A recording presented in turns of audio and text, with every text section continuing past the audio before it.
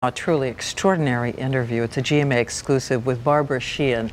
She's the 47-year-old mother who admits to gunning down her husband, shooting him 11 times, a former New York City police officer. And for the first time ever, she's speaking out on camera about what she says happened. And it is a story of abuse and fear. And Sade Badrinois from our New York station and anchor at WABC has the interview. Sade? Well, Diane, it's really a tragedy any way you look at it. This wife and mother of two says she endured years of abuse at the hands of her police officer husband and felt she had nowhere to turn for help. Now, out of jail on $1 million bond, Barbara Sheehan is ready to share her personal story. I was trapped. I was petrified. I didn't know what I was going to do. From the outside, they look like a happy family. She a devoted mother and school secretary. He a respected New York police sergeant of 20 years and a church volunteer. But beyond the smiles and behind closed doors, Barbara Sheehan says her family lived in terror of her husband, Raymond. That is, until she took a gun and shot him 11 times. I was sure that he was going to kill me. There was no doubt about it. And you did what?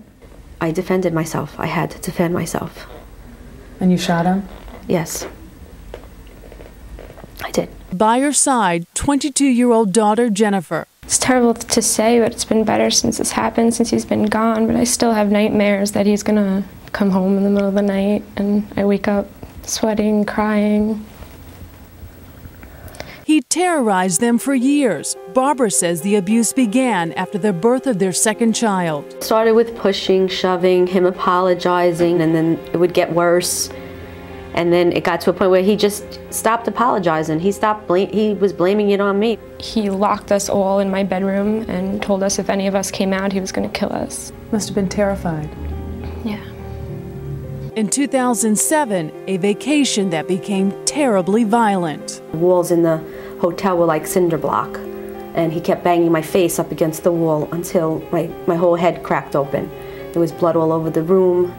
And I wound up in the hospital in the island of Jamaica. People are not going to understand why you just didn't get out. It's not that easy. He was not going to allow me to leave. She couldn't go to the law because he was the law. That's why she never filed a report.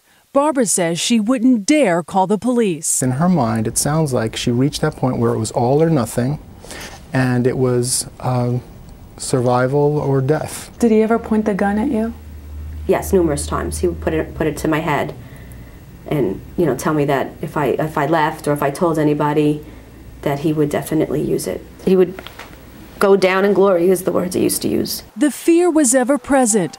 She says even after he retired, he was always armed, a gun around his waist and another strapped to his ankle.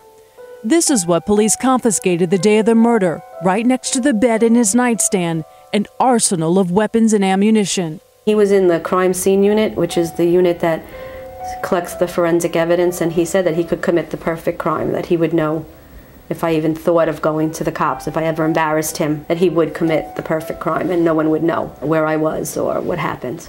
But then what Barbara feared her entire marriage. Armed with a gun and incredible rage, her husband threatened to kill her. She says all because she refused to go with him on vacation. In a moment of desperation, she got a hold of his gun and shot him.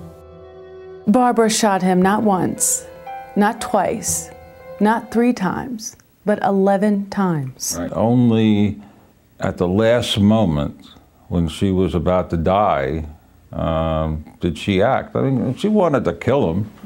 She could have killed him over 15 years. How do you feel about your mother now, knowing that she killed your father? I'm still really proud of her. As far as I look at it, he was never really a father to me. And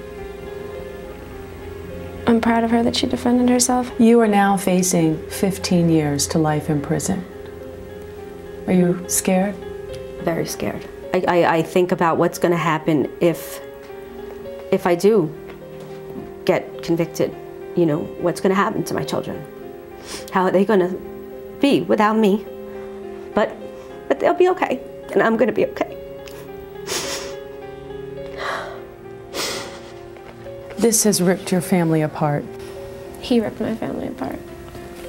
Everything that he did, everything that he said, he could have just left and left us alone, but he wouldn't. I would never, ever hurt anybody, ever. And we were really, really being hurt physically, emotionally, psychologically. And this case is expected to go to trial sometime in the spring. We reached out to the prosecution and they refused to comment on the case. And Diane, as you can see, this family is really in a lot of pain. So both her children support her? Both of them support her. And what about the family of her husband? Do they believe any of this? They haven't spoken with her family, and Barbara says that's really a travesty. She said the kids shouldn't be punished, that they should speak with their children.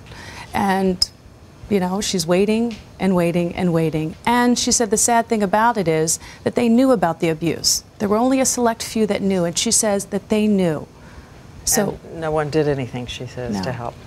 All right, what a story this is. Thanks so much, and it's good to have you with us on Good Morning America. Thank you, Diane.